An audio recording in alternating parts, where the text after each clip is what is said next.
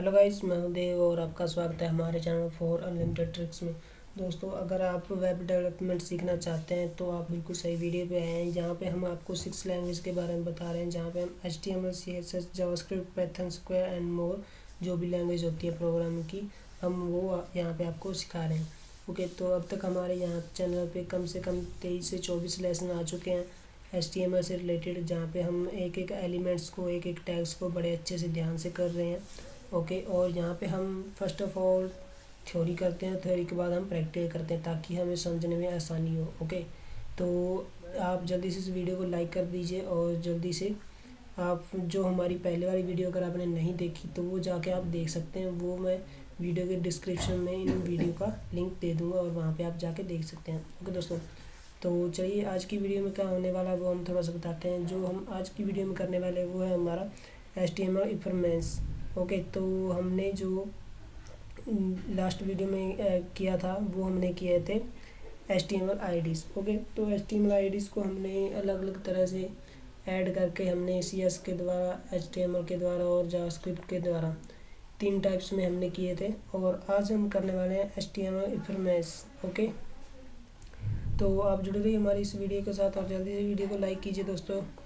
Okay, तो first of all हम यहाँ पे 2 एडिटर का यूज़ करने वाले हैं। वो हमारा होगा, फर्स्ट ऑफ ऑल हमारा एडिटर होगा नोटपैड और सेकंड होगा हमारा नोटपैड प्लस प्लस।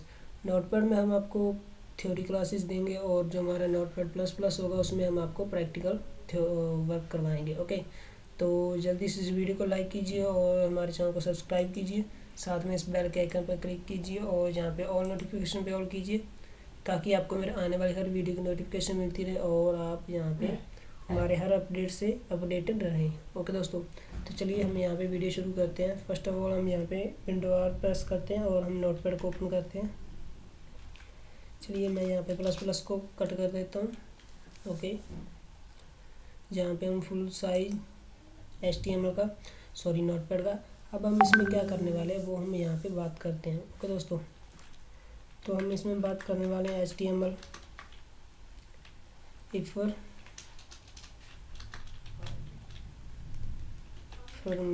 ओके, हम इसके बारे में बात करने वाले कि ये क्या होता है और इसमें हम क्या कुछ ऐड कर सकते हैं, क्या कुछ हम इसमें करने वाले हैं और इसके टैग्स वगैरह क्या होते हैं। ओके, तो हम इसके सिंटैक्स को देखते हैं। इफरमे मीन्स सिंटैक्स। ओके, तो इसके जो सिंटैक्स होते हैं, N HTML Iframe is defined with, okay हम इसको छोटे में करते हैं, HTML Iframe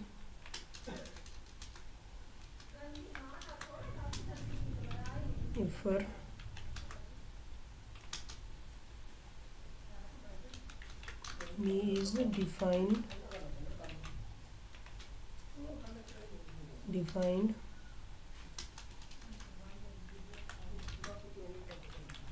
with the Iframe tag. ये हमारा टैग होने वाला है।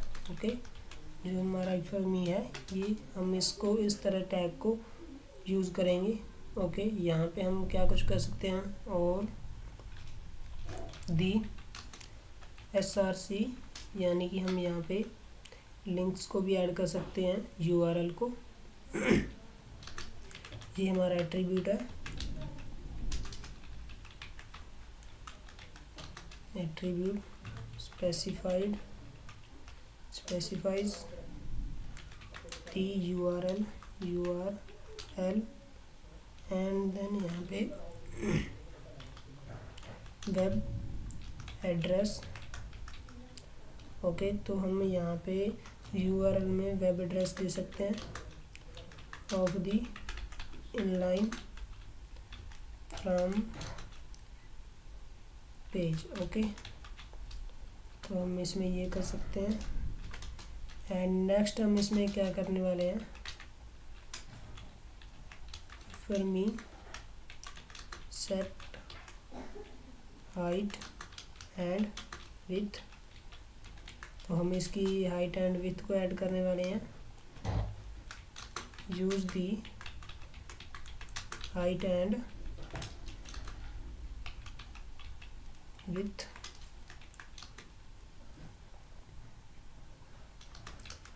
attribute to specified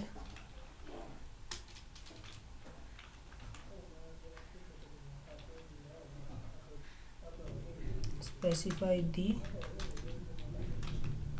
size of the Iframe। Okay, and इसके बाद हम इसमें क्या होने वाला है, दी height and with are specifies in pixels default. Okay, and इसमें और क्या होने वाला है, इसमें हम रिमूव टू बॉर्डर करने वाले हैं। हमें जो इफरमेस का बॉर्डर है, इफरमी रिमूव बॉर्डर, रिमूव दी बॉर्डर, हमें इसमें बॉर्डर को ऐड करने वाले हैं। ओके दोस्तों, और बॉर्डर में इसमें क्या क्या होगा, by default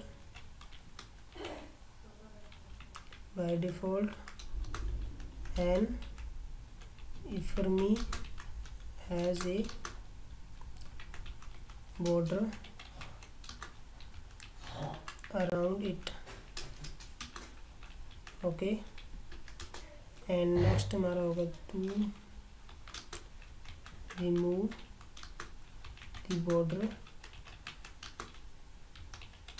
add the style attribute and use the CSS border property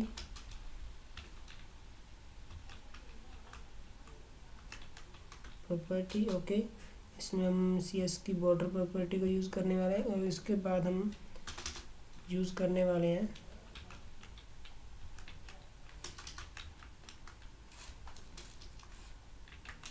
इफरमी target link, target for a link. Okay, और इसमें हमारा क्या आने वाला है, and इफरमी can be used as the target frame for a link। Okay, and next इसमें हम करने वाले हैं दी टारगेट एट्रीब्यूट। ये हमारा एक एट्रीब्यूट है of the link must refer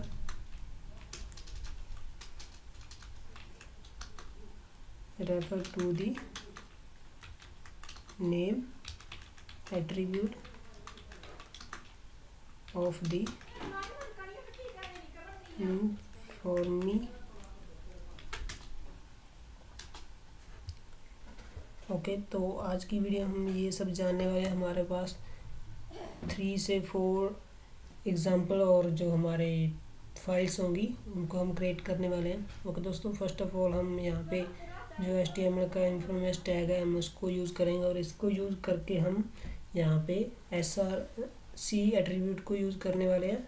यहाँ पे हम वेबसाइट के एड्रेस को, URL को यहाँ पे पेज के लिए दे सकते हैं। ओके, ताकि यहाँ पे कोई क्लिक करे और हमारी वेबसाइट या किसी भी लिंक पे पहुँच जाए। और उसके बाद हम ये करने वाले इंफॉर्मेशन हाइट एंड विथ, जो इंफॉर्मेशन इसकी इफरमेस की हाइट और विथ जो बॉक्स होगा हम उसकी हाइट और विथ को लगाने वाले और चेंज करके देखने वाले, और उसके बाद हम जो इसका बॉर्डर होगा, इफ्रामे का बॉर्डर होगा, उसको हम रिमूव करके देखेंगे, और इसमें हम कलर्स वगैरह भी करेंगे बॉर्डर को। ओके, एंड देन नेक्स्ट हम टारगेट फॉर ए लिंक, हम लिंक को एक टारगेट करेंगे। ओके दोस्तों, तो आज की वीडियो में ये सब होने वाला है। तो इससे आपको यानी कि थोड़ी सी जानकारी पहले से हो जाती है कि हम इसमें क्या कुछ करने वाले हैं। ओके दोस्तों, तो चलिए अब हम नोटपैड प्लस प्लस को ओपन करते हैं और नोटपैड प्लस प्लस में देखते हैं कि हम ये सब कैसे करने वाले हैं। ओके दोस्तों, तो चलिए हम यहाँ पे नोटपैड प्लस प्लस को ओपन कर लेते हैं। ये हमारा नोटपैड प्लस प्लस ओपन हो गया। ये हमारा लास्ट वीडियो में जो हमने आईडी की जो वीडियोस क्रिएट की थी उसकी ये लिंक है, और यानी कि ये हमारी कोडिंग की हुई फाइल है। ओके, तो यहाँ पे हम आईडी की एक आईडी सेट करते हैं और यहाँ पे किसी भी हेडिंग या पैराग्राफ में ऐड करते हैं, तो वो हम आईडी को यूज़ करके इस तरह अलग अलग पेज पे विजिट कर सकते हैं। ओके दोस्तों, तो चलिए अब हम यहाँ पे कंट्रोल एन करके एक न्यू पेज सेट कर लेते हैं। कंट्रोल एन, यहाँ पे हमारा न्यू पेज है, हम इसे फर्स्ट पेज पे ऐड कर देते हैं। ओके, ये रहा हमारा।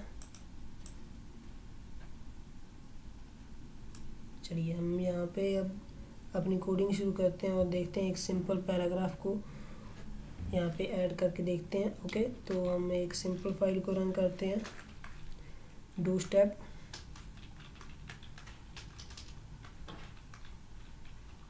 स्टेप, ओके, यहाँ पे HTML क्लोज इंटर, यहाँ पे हमारा HTML क्लोज, यहाँ पे हमारा header close inter, and then अब यहाँ पे हम टाइटल को ऐड करेंगे। Title close, okay close, and यहाँ पे हम पेज टाइटल, एंड देन हमारा title close, okay, and then हम यहाँ पे हेडिंग को कर देते हैं close slash header close, and then हम यहाँ पे एक बॉडी को क्रिएट कर लेते हैं। बॉडी इंटर, एंड हम यहाँ पे एक हेडर को ऐड कर लेते हैं। Okay, heading 1, and then close, यहाँ पे हम कर देते हैं this is a heading, okay, and close heading 1, okay, and then हम यहाँ पे कर देते हैं हेडिंग 2, सॉरी, हम यहाँ पे पैराग्राफ को ऐड कर देते हैं। Paragraph, this is A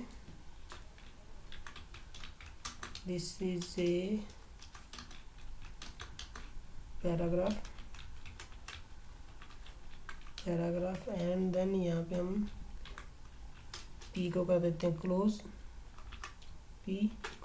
inter, and then हम यहाँ पे कर देते हैं बॉडी को close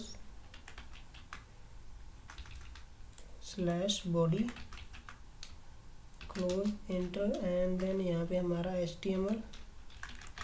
HTML close inter. Okay, तो हम इस फाइल को रन करके देखते हैं कि इसमें अब हमारी फाइल कैसे शो करती है। कंट्रोल एस करते हैं। ओके, एंड देन हम यहाँ पे 26 फाइल नंबर ऐड कर देते हैं। फाइल, ओके, यहाँ पे हम .html, ताकि हमारी जो फाइल रन कर सके।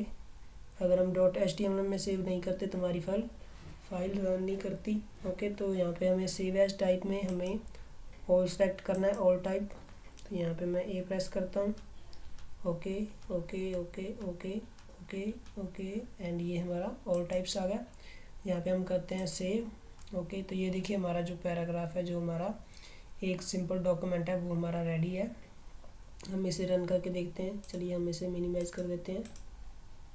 ओके, एंड देन ये रही हमारी 26 फाइल नंबर। हम इसे करते हैं ओके ये हमारी फाइल ओपन हो रही है। तो यहाँ पे हमारी फाइल ओपन हो चुकी है। अब हम यहाँ पे क्या कुछ और ऐड करने वाले वो हम देखेंगे। ओके, तो ये हमने एक सिंपल डॉक्यूमेंट को यहाँ पे रेडी कर लिया है। ओके, तो हम आगे इसमें और क्या क्या ऐड करने वाले हैं, क्या क्या इसमें देखने वाले हैं, वो हम चलिए इसमें देखते हैं। चलिए हम इसको यहाँ पे एडिटिंग करना शुरू करते हैं, ताकि हम यहाँ पे अपनी एडिटिंग करें और यहाँ पे हमारा जो भी है हमारा पेज सेट हो जाए। ओके, अब हम यहाँ पे एडिटिंग करते हैं। यहाँ पे हम हमारा हेडर को हम कर देते हैं क्लोज। ओके,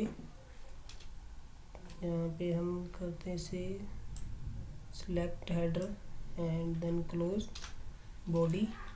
ओके, हमारी बॉडी में हेडिंग हम इसको चेंज कर देते हैं। हम इसको यहाँ से यहाँ तक चेंज कर देते हैं HTML Iframes। ओके, एंड यहाँ पे हम पैराग्राफ में ऐड कर देते हैं you can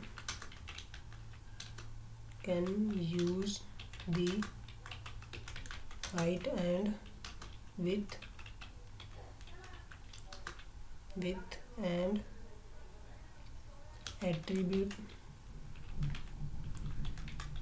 attributes to specify the size of the Iframe। हम इसे कर देते हैं क्लोज। हमारी ये क्लोज है। ओके, यहाँ पे हमें Iframe को ऐड करना है। ये हमारा पी रहेगा। ओके, हाँ पी रहेगा। हम यहाँ पे इंटर प्रेस करते हैं। ओके, एंड देन अब हम इफर को ऐड करते हैं Iframe। हम यहाँ पे ऐड करते हैं Iframe। Okay, and src। Okay, than equal double coma demo. Okay, and यहाँ पे हम Iframe dot html okay, htm double coma, यहाँ पे हमारी होगी height equal double coma 200 and यहाँ पे क्लोज एंटर। यहाँ पे हमारी होगी width equal double coma 300। Okay, and then हम इसे कर देते हैं क्लोज एंड हम इसे कर देते हैं इफर को भी close slash Fitr me and यहाँ पे क्लोज। ओके, तो ये हमारा इफर का जो एक्सटेंशन है ये हमारी यहाँ पे सेट हो चुकी है। अब हम करते हैं इसे कंट्रोल एस और देखते हैं हम इसे चेक करके। ओके, ये हमारा सेव हो गया। हम यहाँ पे करते हैं रिफ्रेश। ओके, तो ये देखिए हमारी जो हेडिंग है वो यहाँ पे ऐड हो चुकी है। ये देखिए इसमें हमने जो फाइल, एक मिनट, तो ये देखिए इसमें हमारी जो फाइल है वो यहाँ पे इसने नहीं उठाई। क्यों नहीं उठाई? क्योंकि हमने यहाँ पे जो एडिटिंग में फ़ाइल ऐड की है ये हमारी फ़ाइल यहाँ पे नहीं है हमारे पीसी में, इसलिए यहाँ पे इसने नहीं उठाई। तो चलिए हम यहाँ पे एक फ़ाइल का लिंक उठा लेते हैं। हम इस फाइल का लिंक उठा लेते हैं control C. Okay, and then हम यहाँ पे कर देते हैं इसकी जो हमारा फाइल है, हम इसमें हमारे लिंक को ऐड कर देते हैं। हम यहाँ से यहाँ तक control we. Okay, and then हम इसे करते हैं कंट्रोल एस और अब हम चेक करते हैं यहाँ पे हमारी जो फाइल है हम इसे कर देते हैं फुल सेट कर देते हैं, ताकि हमें यहाँ पे कंट्रोल एस एंड यहाँ पे हम कर देते हैं इसे रिफ्रेश। ओके, तो ये देखिए अब ये हमारी जो भी फाइल है वो यहाँ पे हमने इसे शो करवा दिया। अगर आप इस तरह किसी भी फाइल को आप यहाँ पे शो करवाना चाहते हो, यानी कि एक और पेज यहाँ पे ऐड करना चाहते हो ताकि वो कोई भी हो यहाँ पे आके चेक कर सके, तो आप इस तरह यहाँ पे आप फाइल को ऐड कर सकते हो विद इफरमेशन। ओके, तो चलिए अब हम इसमें नेक्स्ट देखने वाले हैं और क्या क्या होने वाला है। तो ये बहुत इंटरेस्टिंग सा टॉपिक है, क्योंकि यहाँ पे हम किसी भी वेबसाइट के पेज में अगर ये इफर लगाना चाहते हैं, यानी कि एक और यहाँ पे पेज के अंदर एक और बॉक्स जिसमें हम एक और पेज ऐड कर सकते हैं। ओके, तो ये यानी कि हम यहाँ पे एक पूरी की पूरी वेबसाइट को ही यहाँ पे सेट कर सकते हैं। यहाँ पे हम क्लिक जैसे ही करेंगे हम वहीं पे पहुँच जाएंगे। ओके, तो यानी कि वेबसाइट के अंदर एक वेबसाइट को ऐड कर सकते हैं। ओके, तो अब हम चलिए नेक्स्ट करके देखते हैं, जिसमें हम और भी बहुत अच्छी सी जानकारी है इसमें, वो भी हम इसमें सीखेंगे क्या क्या कुछ होने वाला है इसमें। ओके दोस्तों,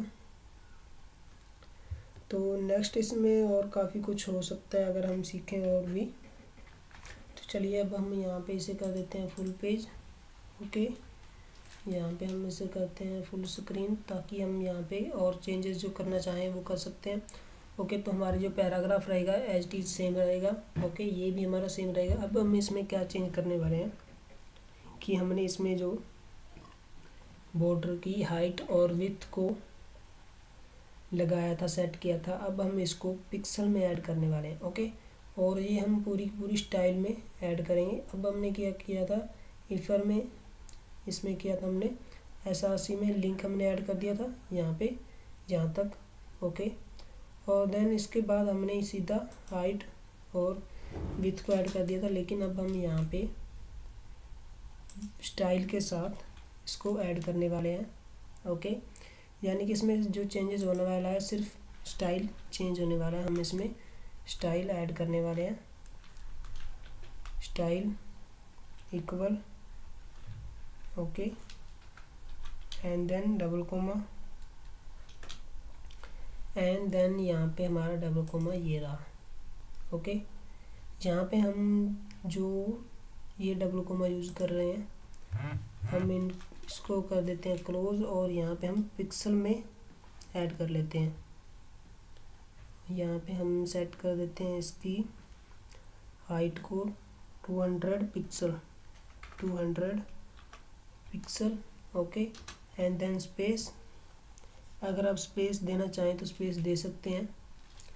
और यहाँ पे हमारी जो मिस्टेक एक और है, हम यहाँ पे इक्वल को यूज़ नहीं करेंगे, हम यहाँ पे करेंगे सेमीकोलन को यूज़। ओके, एंड देन इसके बाद हम यहाँ पे करेंगे कोलन को यूज़। ओके, उसके बाद हम यहाँ पे जो हमारा 300 है हम इसको साइड वाले करें कट, और यहाँ पे हम विड्थ को यहाँ पे सेमीकोलन, और यहाँ पे हम करने वाले हैं 300 पिक्सल को use, 300 pixel and then colon use colon. Okay, and then हम यहाँ पे करते हैं डबल कोमा। तो इस तरह हम यहाँ पे थोड़ा सा और चेंजेस कर दिए हैं। अगर हम पहले वाला भी रखना चाहें तो वह वो भी रख सकते थे। ओके, तो चलिए अब हम यहाँ पे इसे कर लेते हैं ऑल कॉपी, और हम देखते हैं उसी को भी रख के, और ये न्यू को भी क्रिएट करके Ctrl+C एंड देन हम कर देते हैं Ctrl+Z। ओके, ये हमारा एज इट इज़ रह गया। ओके, अब हम यहाँ पे एक और एंट्री क्रिएट कर देते हैं, और हम यहाँ पे देखते हैं Ctrl+V करके। ओके, एंड देन यहाँ पे हमारा इंटर। अब हम इन दोनों को देखते हैं, इन दोनों में क्या डिफरेंस होने वाला है। हम इसे करते हैं Ctrl+S। ओके, हम इसको करते हैं यहाँ पे फुल साइज यानी कि लॉक, ताकि हमारी फाइल यहाँ से कहीं जाए ना, हम किसी और ब्राउज़र को क्लिक करें तो। हम इसे कर देते हैं रिफ्रेश। ओके, तो ये देखिए ये हमारा फर्स्ट और ये हमारा सेकंड पेज। ओके, तो हम इस तरह अपनी कहीं भी ऐड कर सकते हैं, कितने भी पेजेस को ऐड करना चाहें तो। ये हमारा है ये हमने फर्स्ट ऑफ ऑल यहाँ पे एज इट इज़ किया था कि हमने 200 वगैरह में सिंपल, और ये हमारा हमने किया स्टाइल पिक्सल में। लगभग कोई फ़र्क नहीं होता, लेकिन यहाँ पे जो हमारी एडिटिंग है उसमें फ़र्क है। यहाँ पे हमने स्टाइल में ये हमारा जो है ये हमने HTML किया, और ये हमारा CSS के स्टाइल में इसमें भी आ जाता है, और ये HTML के दोनों में लगभग। ओके, तो चलिए अब हम इसमें और क्या कुछ कर सकते हैं हम वो देखते हैं। तो हमने यहाँ पे अब तक 2 पेजेस को इस वेबसाइट में ऐड कर दिया। अगर हम इस तरह किसी भी तरह कितनी भी वेबसाइट को ऐड करना चाहें तो हम कितनी भी वेबसाइट को यहाँ पे ऐड कर सकते हैं, और यहाँ पे उनके पेजेस को शो करवा सकते हैं। ओके, तो ये हमें एक न्यू बात पता चली है ना। ओके, तो इस तरह हम यहाँ पे कितने भी कुछ भी ऐड कर सकते हैं। तो चलिए अब हम यहाँ पे और क्या ऐड करने वाले हैं, जहाँ पे हम बॉर्डर को नन करने वाले हैं। चलिए बॉर्डर को हम नन कैसे करेंगे, यहाँ पे हम ऐड कर लेते हैं। ओके, यहाँ पे हम इफर को इफरमी एसासी equal double coma, okay double coma, and यहाँ पे हम कर देते हैं हमारी फाइल का लिंक ऐड कर देते हैं। हम यहाँ से इसको करते हैं कॉपी, एंड देन हम यहाँ से करते हैं Ctrl+V, और यहाँ पे हम इसे कर देते हैं डबल कोमा के साथ क्लोज, और उसके बाद हम यहाँ पे दे देते हैं style equal double coma border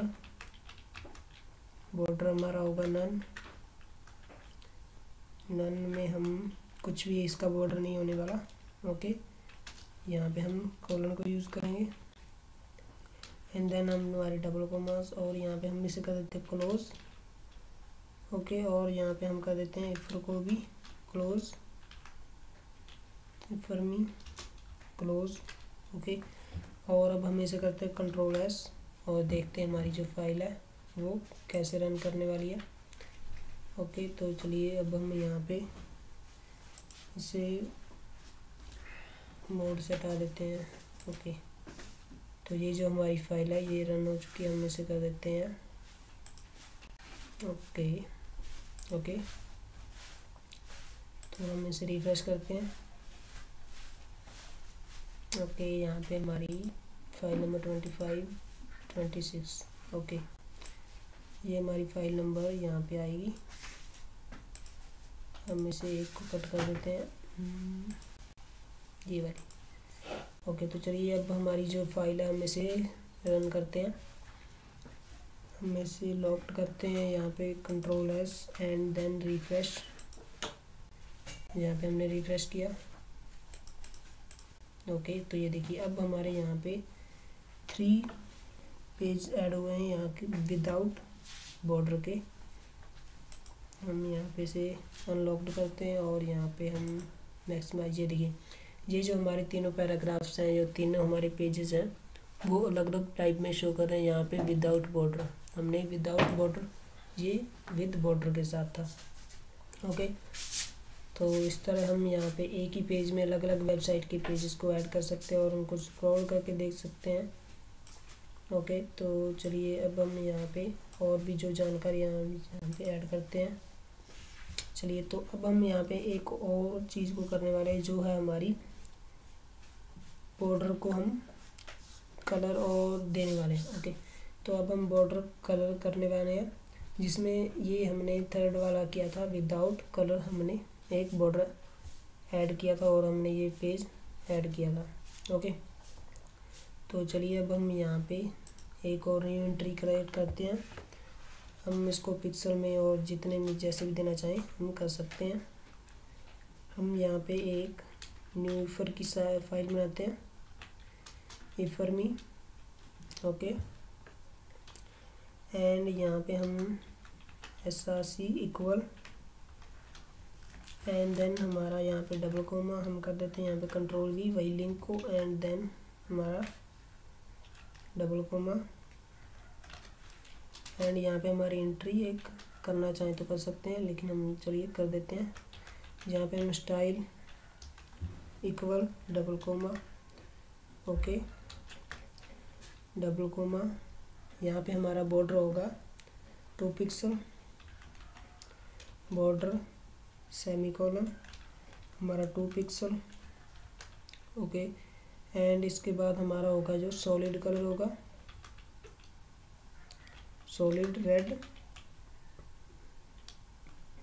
and then colon, और उसके बाद हम डबल कोमा को ऑन कर देते हैं। यहाँ पे हमारा जो लेस देन को हम यहाँ पे close, and then greater than, यहाँ पे स्लैश के साथ हम इफरमी को भी कर देते हैं क्लोज, ओके। तो ये हमारा 4th पैरा जो हम ऐड करने वाले थे, हम इसको कर देते हैं कंट्रोल एस, और यहाँ पे चेक करते हैं, ओके। यहाँ पे हम कर देते हैं रिफ्रेश, और ये देखिए ये हमारा है पेज विद बॉर्डर के साथ हमारा शो कर रखा है। इसलिए हम यहाँ पे और भी एडिटिंग कर सकते हैं, और एडिटिंग हम क्या करने वाले हैं, तो चलिए हम यहाँ पे जिसके बारे में हम वैसे हम ऐड कर देते हैं। यहाँ पे हम एक BR को ऐड कर देते हैं, ताकि जो हमारा पैराग्राफ है वो अलग शो करे। यहाँ पे BR एक, ओके, BR,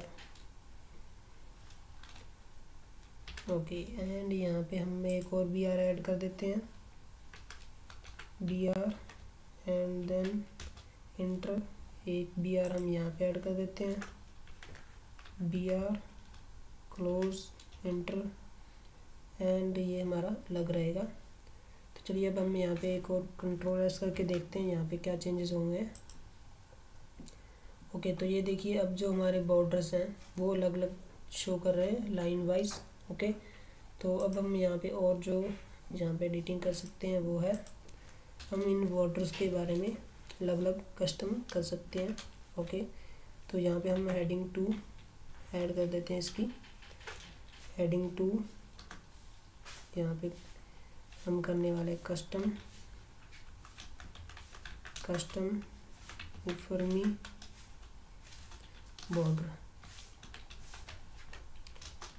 हम यहाँ पे हेडिंग 2 को कर देंगे क्लोज, इंटर, एंड देन यहाँ पे हम एक पैराग्राफ ऐड कर देते हैं, पैराग्राफ, एंड यहाँ पे हम कर देते हैं विद CSS,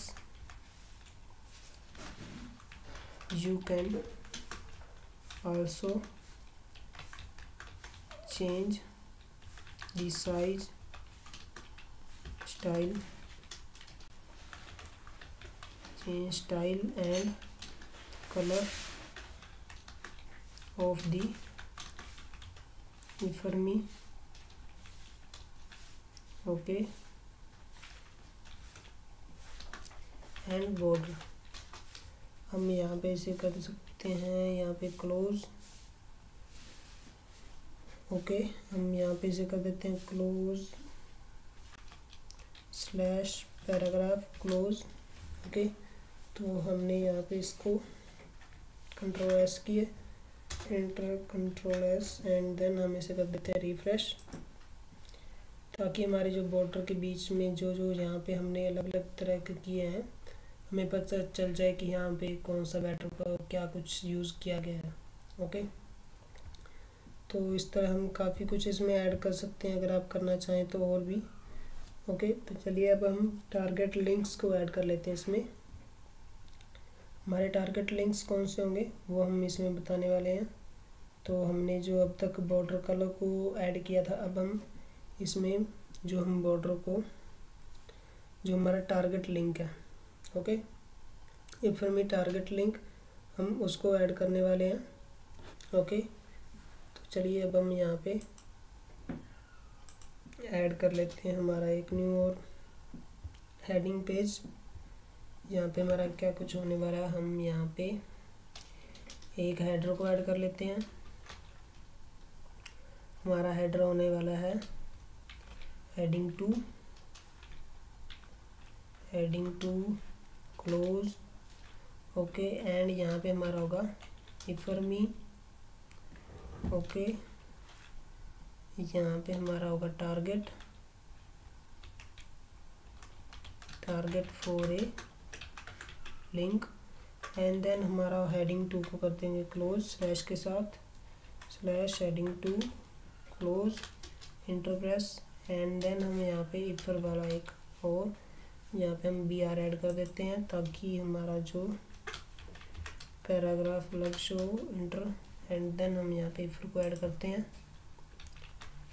इफरमी ओके एंड यहाँ पे हमारी हाइट इक्वल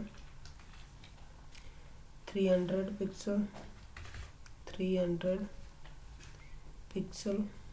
यहाँ पे हमारा जो डबल कोमा है यहाँ पे ऊपर ऐड कर देते हैं। यहाँ पे हमें 300 पिक्सल ऐड करना है 300 पिक्सल एंड देन ऊपर की साइड डबल कोमा ओके। अब हम यहाँ पे विथ को ऐड करते हैं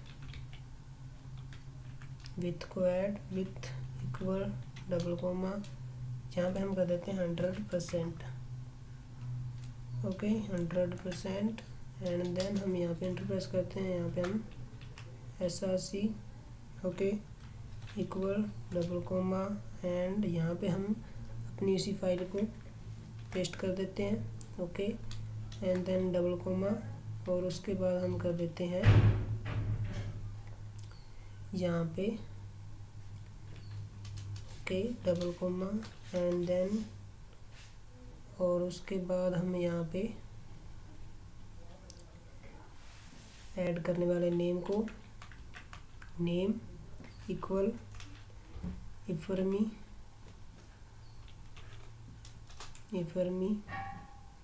ओके एंड यहाँ पे हम और ऐड करने वाले हैं ओके यहाँ पे हम इफरमी को ऐड कर चुके हैं इफरमी यहाँ पे हम कर देते हैं A and then double coma यहाँ पे भी हमारा डबल कोमा होगा double coma okay and then हम यहाँ पे कर देते हैं इसे क्लोज एंड देन यहाँ पे इसे कर देते हैं स्लैश इफरमी ओके क्लोज ओके। तो हम यहाँ पे एक और इंटर प्रेस करते हैं और यहाँ पे हम एक पैराग्राफ को ऐड कर लेते हैं। यहाँ पे हम अपना एक लिंक ऐड करेंगे ओके एंड यहाँ पे हम ए हरफ लिंक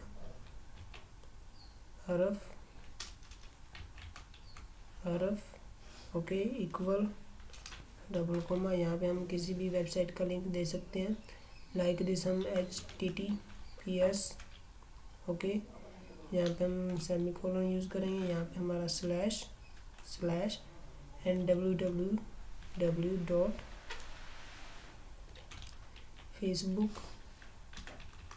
एक एग्जांपल के लिए हम दे रहे हैं .com ओके। तो हम यहाँ पे डबल कोमा के साथ इसे कर देंगे क्लोज। हमारा टारगेट होगा टारगेट इक्वल डबल कोमा इफरमी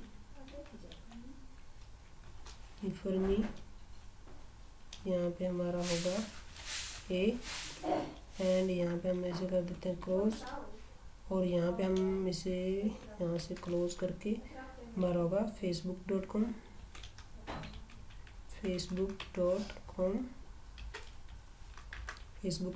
अब हम यहाँ पे ऐड कर देते हैं ए को slash A close and then हमारा paragraph slash paragraph close okay.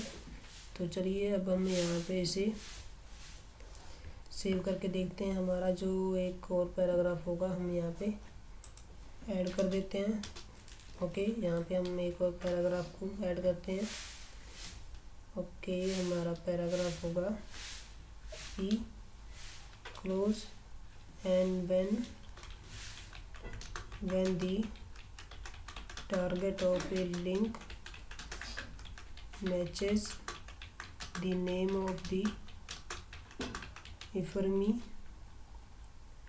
okay the link will open in the Iframe हमारा जो पैराग्राफ होगा स्लैश के साथ हम इसे कर देते हैं क्लोज, एंटर। ओके, तो अब हम इसे करके देखते हैं कंट्रोल एस और देखते हैं इसे क्या चेंजेस हुए हैं। ओके, हम यहाँ पे कर देते हैं इसे रिफ्रेश। ओके, रिफ्रेश, ये हमारा रिफ्रेश हो गया। अब हम यहाँ पे चेक करते हैं नीचे, ये देखिए ये जो हमारा इफरमे टारगेट ऑफ लिंक हो गया, ये हमारा फेसबुक हो गया। ओके, जैसे हम यहाँ पे क्लिक करते हैं तो ये देखिए हमारा जो टारगेट लिंक फेसबुक यहाँ पे ओपन हो जाएगी। ओके, तो इस तरह हम यहाँ पे कुछ भी ऐड कर सकते हैं। ओके, तो यहाँ पे हमारा जो टारगेट पेज होगा वो इफरमे होगा। ओके, तो यहाँ पे हमारा पेज हमारा इफरमे पेज हम देखते हैं कि क्यों नहीं यहाँ पे रन हुआ, मे भी होना चाहिए। हमारा इफरमे पेज यहाँ पे फाइल हमारी मे भी रॉन्ग है। हम इसे करते हैं कंट्रोल सी एंड देन हम इसे करते हैं, हम इसे करते हैं कंट्रोल ई। ओके, चलिए अब हम इसे करते हैं यहाँ पे कंट्रोल एस और यहाँ पे देखते हैं इसे क्लोज करके 25, 26 ये हमारी फाइल बार बार ओपन हो जा रही है। 25, 25 ये हमारी फाइल नंबर कुछ भी नहीं है। ओके, हम इसे कर देते हैं कट। ये हमारी 25 नंबर 24, 25, 26 एंड ये हमारा 25 को हम इधर कर देते क्लोज। ओके, तो अब हम यहाँ पे रिफ्रेश करके देखते हैं। ओके, तो ये हमारा इसमें टारगेट जो है वो हमारा इफरमे यहाँ पे डिस्प्ले नहीं हो रहा, तो यानी कि जो हमारा लिंक यहाँ पे लगा हुआ है वो हमारा यहाँ पे वर्क कर रहा है। ओके, तो यहाँ पे हमारा जो इसने यूज़ नहीं किया ये हमारा क्यों नहीं चला, हम देखते हैं इसमें क्या प्रॉब्लम थी और क्या प्रॉब्लम है। ओके, हम यहाँ पे इफरमे हाइट